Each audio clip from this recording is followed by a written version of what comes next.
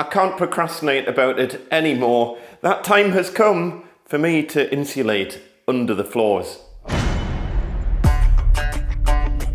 April 21st, kick-off 3:15. By the way, look at this. Here's the old cast iron vent pipe for the old fire. Hi folks, welcome back to the show. I'm Andy Mark and we're doing a quite extensive renovation of a 1920s semi-detached house in the UK. And I thought it would be fun to bring you on our journey through that renovation process. And we are finally up to that stage where all of the first fixed wiring's in, the central heating's in, everything that needs to go under the floors is under the floors, and we are going to insulate under the floors to make the whole place as thermally efficient as it can possibly be. Now these joists aren't particularly big joists, so I can only really go for 75mm insulation. Ideally you'd go at least 100mm, but the joists aren't big enough to do that. But at the end of the day, 75mm is better than nothing, which it currently has. Let me take you on a bit of a guided tour of what we're going to be doing, and then we're going to crack on with it straight away because this is a big job. So I'm going to be working in a couple of rooms here, so we'll be kind of swapping and changing between the two because both are at slightly different stages. So we're in the living room at the moment. This room, I've lifted some of the floorboards, but I haven't lifted all of them, and I'm going to give you a few tips for lifting the floorboards. And then over in the dining room, these floorboards are already lifted. I've got hopefully enough lifted that I can do all of the insulation without having to take any more up. We shall see. If I have to take the odd extra board up, then so be it. But I think we'll be all right like this. I've also got the hallway to do as well. The kitchen's already done. The hallway I'm going to be doing last. This is probably one of the trickiest ones because there's lots of like fiddly little cut-ins and all that sort of thing. And plus, if there's ever going to be an area where we're still going to need underfloor access because we've maybe forgotten something, it's going to be in this space here. Now, there are a couple of different schools of thought about how to go about doing this. I'm doing it the method that's been recommended by the architect, and it's been approved by building regs, and I think it'll be absolutely fine. And that is to do basically PIR, rigid insulation boards. As I say, I'm doing 75mm just because I'm limited on the joist size. When we do the extension out the back there, I'll be doing 100mm. But as I say, this will be way, way better than nothing. Those boards are very easy to cut. I've got a big stockpile of the boards sitting outside there ready to go. I have heard some people mention concerns about PIR boards and whether or not air can kind of circulate around them and whether or not that's going to cause any long-term problems. I'm not aware of any long-term problems, and plus I've put a lot of effort into really sorting out the underfloor ventilation in this space. So every floorboard that I'm taking up, I'm cleaning under the floors, I'm cleaning out all of the honeycomb brickwork so that the air can circulate well. I've made sure all the air bricks are clear, so there shouldn't be any problem with underfloor ventilation. But if that is a concern to you, you may want to look at a different method to the one that I'm going to be using. As I say, I'm not saying this is the way you should do it, you're just watching the way that I'm choosing to do it. So all I'm going to basically do, I've cut up many, many battens, and this is a fraction of what I'll need, by the way. These are just 20mm square battens. I've cut them up on the table saw. If you don't have a table saw, you're probably going to have to buy these in. But yeah, as I say, this is it's not really a DIY task. A keen DIYer, if you've got a table saw and things, fair enough, okay. But these battens are going to get brad nailed to the sides of the joists, and then the rigid insulation will sit on those battens. The advantage of doing it this way as well, if you try and do the battens more or less a full length, then if you end up with any little gaps around the insulation boards, then drafts can't really get up because the battens are in the road. And plus with the air nailer, I can reach under the floorboards without having to take all of the boards up, and then I can drop the insulation in and slide it along, hopefully. The only times that that's not going to be possible is if the joists are varying in width by quite a long way. So for example, if it was like 32 centimeters wide here and 36 centimeters wide up there under the floorboards, and I put the insulation board in and then push it along, then it's going to end up dropping through the gap. Don't know if you can hear the dogs, but yeah, this is one of the rooms that we haven't soundproofed, by the way. So this is the room I'm mainly going to be working on, but let me quickly show you how to take up the floorboards, or how I go about taking up the floorboards, because it is a little bit of a pain in the neck. Another thing worth mentioning, by the way, you can't be precious about your floorboards. Your floorboards are going to get trashed, because trying to take your floorboards up without damaging them is very difficult. You're going to have to cut off all the tongues and grooves, and then I'm going to be screwing them all back down. So if you're wanting to put a wooden floor in after underfloor insulation, forget about using the existing floor. You would have to put a new floor over the top, which is, by the way, what we're going to be doing. But yeah, I would say don't be too precious about the floorboards, because they are not easy to get up without damaging them. So I've marked up where I'm going to cut these boards. I'm going to take out this, and this. I've already done the long cuts to cut off the tongues and grooves, but I'm going to cut this here just to make them a little bit easier to handle. I know the joist's going along here because I can see all the nails going in, and I've got a blade. It's very difficult to do the cut without hitting the nails. This is a multi-material blade that'll handle it. If you go through the nails with a normal blade, it will destroy your blade. This saw isn't great. The depth adjustment on it is absolutely shockingly bad, and it tends to kind of adjust the depth by itself while using it, even though I've got it like as tight as it'll go without breaking the depth adjustment. But hey, so do try and use a saw that the depth adjustment actually works and you don't end up cutting through your joists. But let's get this done.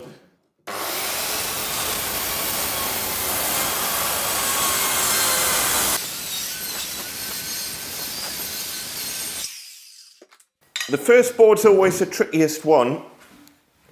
As I say, if you want to see someone being precious with their floorboards, then please watch a different channel. I will be as careful as I can. Let's try and get this one up first.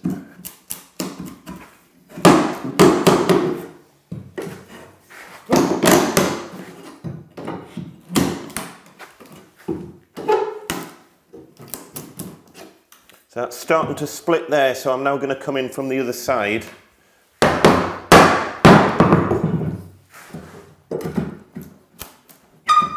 It might split anyway.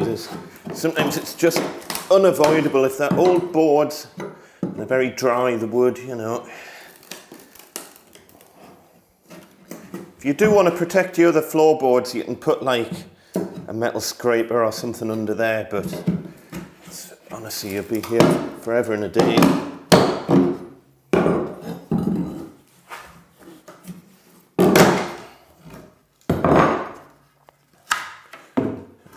Get rid of all your old tongues. And then I'm going to put all these in a pile to denail them. I'll do the denailing outside. What I will actually do, this makes life a little bit easier, is I'm going to mark where the boards came from. Let's see, so we're doing that, and that. So I'm just going to do A, B, C, D, E.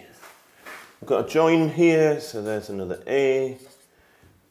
Where else have we got joins? Obviously we've got a join here, get an E there.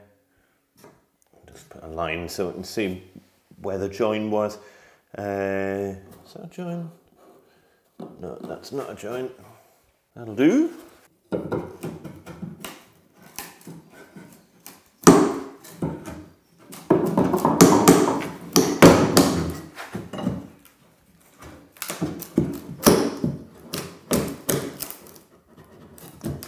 That whole board splitting at the bottom.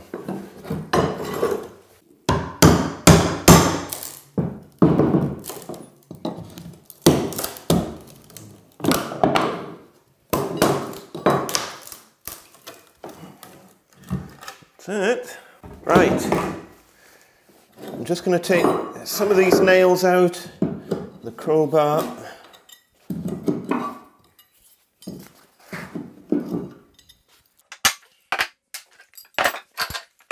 And then the fun bit, I highly recommend you get yourself one of these.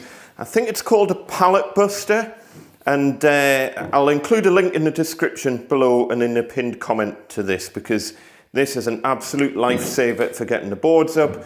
Once you've got one up, then all you do, pop it on the joist, just work your way along.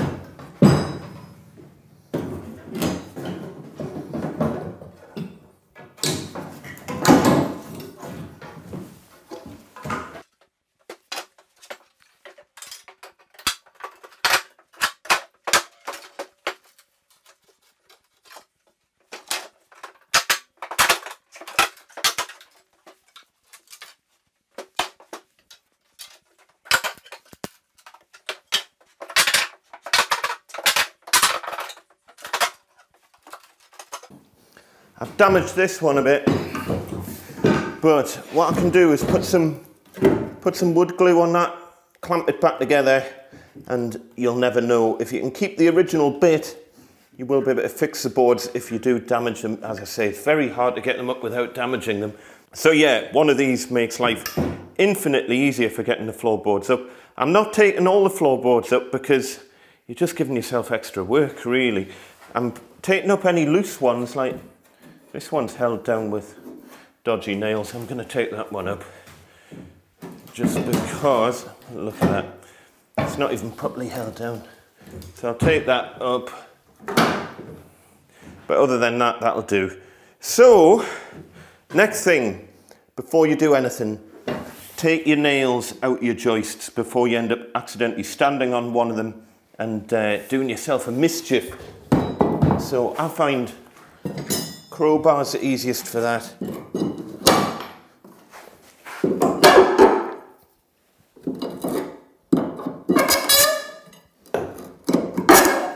Oh, look at that. Brand new nails here that the joiner must have left. Wow. 100-year-old they've been sitting there on top of that wall plate. Any more? All the way along here, look at this.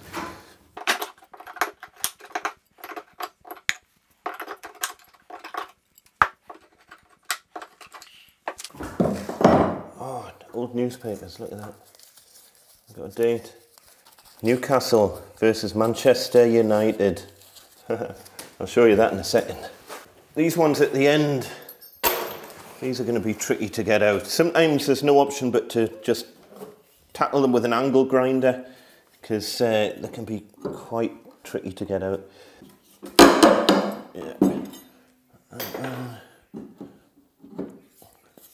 Especially if the heads have gone on the nails, they are nigh on impossible to shift.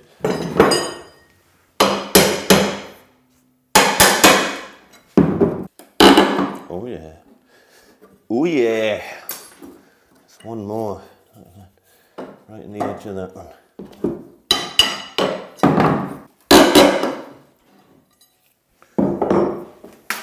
Done. Right, next job. Oh, let me show you this first.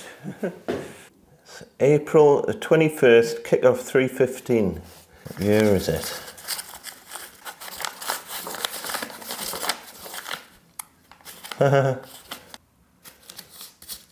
A good thing is Gosforth Greyhound Stadium tonight, 7:15, Evening Chronicle.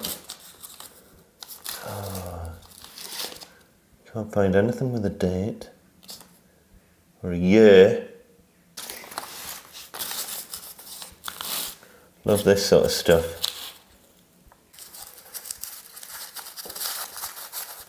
Oh, might be in luck. 1951. Saturday, 21st of April, 1951. Anyway, right, next job is to clean out under the floors. By the way, look at this. Here's the old cast iron vent pipe for the old fire. So I'm going to clean up all under the floors, get this immaculate. Look at the spider webs, spiderweb-tastic under here. So I'm going to do all that, and then I'm going to de-nail those floors And then we're going to switch to the other room because the other room is kind of ready to go. This room's full of junk.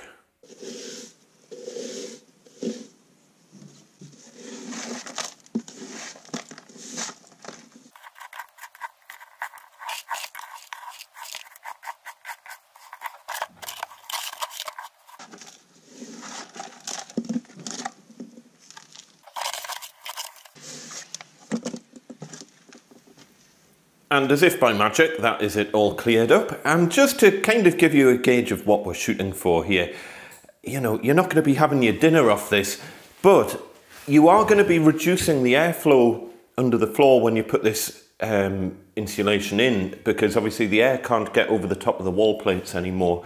So it's really important that any honeycomb brickwork is nice and clear. So I've made sure all the way along that there's plenty cross ventilation under here, and it's just a bit of a tidy up really. You know, this is the last time this underfloor is going to see the light of day for hopefully another 100 years. So about 3 buckets of rubbish came out from under the floor. And by the way, I mean, you can see the wall plates, absolutely solid, 100-year-old wall plate on the sleeper wall there, all absolutely great. If there's any signs of insect damage or, you know, woodworm or rot or anything, you need to get that all fixed, and you need to make sure you've found the root cause of those problems before you start doing a job like this.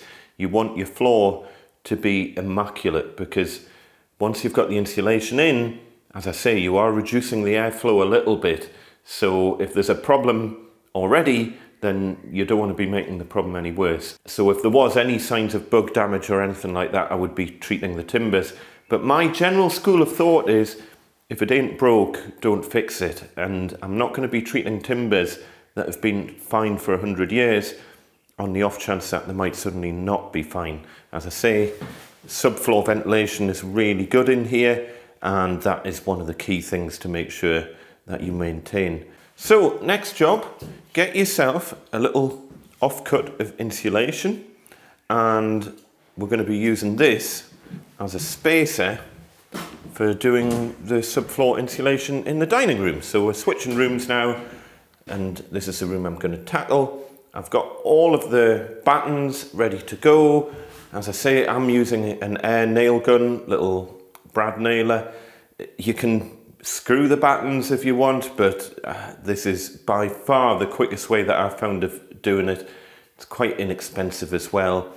I'm just using my little Swan compressor, which I did have some problems with it when I first bought it, but Axminster fixed it, and I've, touch wood, never had any problems since. And the nice thing about this compressor is that it's really quiet. Make sure you've got safety glasses, obviously. Also make sure you've got a stock. I'll keep my kind of spare nails and whatnot, but make sure you've got a stock of brad nails, because you're going to get through hundreds of them on a job like this. I'm going to try and use the longer battens in the harder to reach places, because if there's anywhere that you're going to have problems sliding the insulation under the floor, it's going to be in the harder to reach places. So I'm going to try and get the longer battens under kind of these sections, and then I'll keep the shorter battens for like the easy to reach bits.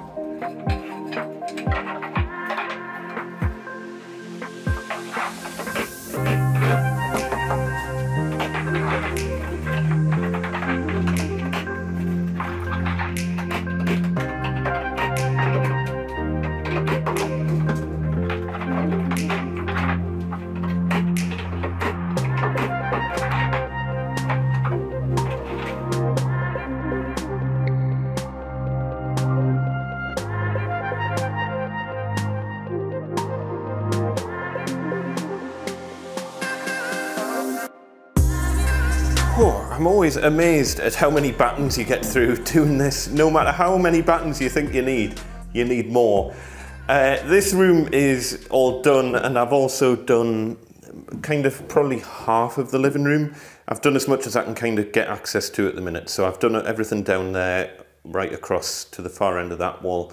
I can't do anything else in here until I've done the dining room, and then I'll move everything out of here into the dining room. So the next job is to get the underfloor insulation in. Before I do that, I'll just give you a couple of little tips on doing the battens. First of all, we've got this copper gas pipe running all the way down here. You'll see I've left a little gap, just kind of for maintenance. You know, you're thinking future access to that pipe. And the other thing is, don't nail if you're anywhere near pipes or cables, because you never know, you might get a blowout on the nail and the nail could easily go through the pipe or cable if it decides to come out at a funny angle. So for example here, there's no way I would risk putting a nail right in the end of that, because if it decides to blow out and go downwards, it would go straight into that gas pipe. So keep your nails well away from pipes. I've also tried to make sure that the timber isn't touching the wall anywhere. I mean, we're above DPC level, but you want to make sure you're not like bridging damp-proof courses or anything like that anywhere. And when it comes to doing the insulation in here, because we've got, at the end here, we've got obviously an air brick in the corner here, and we've got an air brick in the corner here. So if I was to butt the insulation all the way up to that wall, it would block the air vent. So we can't do that. So I'm going to cut the insulation at an angle and leave it a little bit shy, probably about 200 mil shy of this opening. And I'm going to cut it at an angle so that air is kind of forced underneath the insulation, if that makes sense. So what I'm going to do next is measure the distance between every joist, and I'm going to just write it on the battens, and then I don't have to keep going back and forward to the tape measure. So I'm going to write all the measurements at one end and at the other end and double check, because there's no way that these joists will be exactly the same distance apart. And then it's just a question of cutting the insulation to fit and pushing it down all the gaps. The insulation is very easy to cut, but it does make an unholy mess. I found doing it outside on the grass works pretty well, because then the grass stops all the little foam bits from blowing around everywhere. Anyway, up to you how you want to do that. Let's crack on and get this last bit done.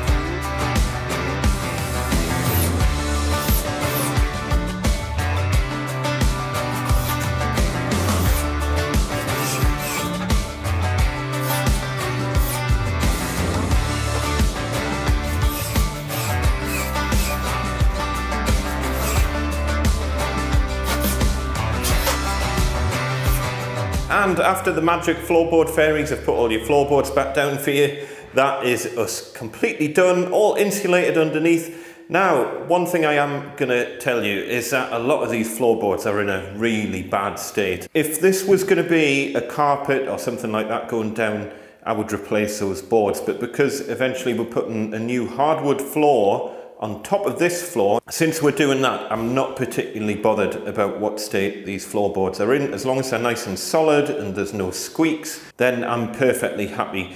One thing that you could do as well, obviously you could seal the gaps with like expanding foam or something like that, but if you want to avoid any drafts potentially coming up, because of the way I've done it with the battens, there shouldn't really be any drafts coming up, but you never know. But again, because there's going to be a hardwood floor over the top of this, I'm not particularly bothered about doing that. But if you were putting carpet down, I would suggest you're a bit more caring about your floorboards. But as I say, as long as they're nice and solid, no squeaks, and yeah, we're done. One floor completely insulated. So my next job now, I'm going to move the contents of the living room into this room so that I can get the living room all cleared out, because as you can see, there's no way that I can insulate under a floor in here. So that's my next job.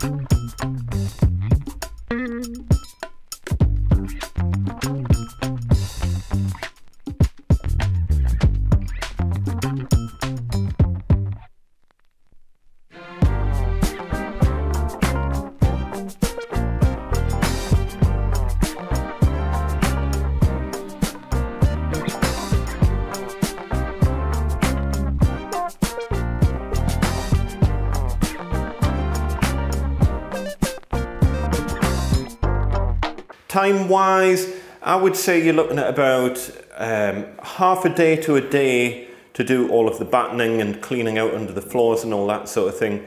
And then a good half day for doing the insulation and a couple of hours for putting your floorboards back. If you've got any questions or comments, pop them down below. Don't forget there's extra stuff over on the member zone as well, members.gosforthhandyman.com if you want behind the scenes stuff, and I'm going to be doing a complete budget breakdown of how much we've spent on this renovation, some behind the scenes planning related stuff as well.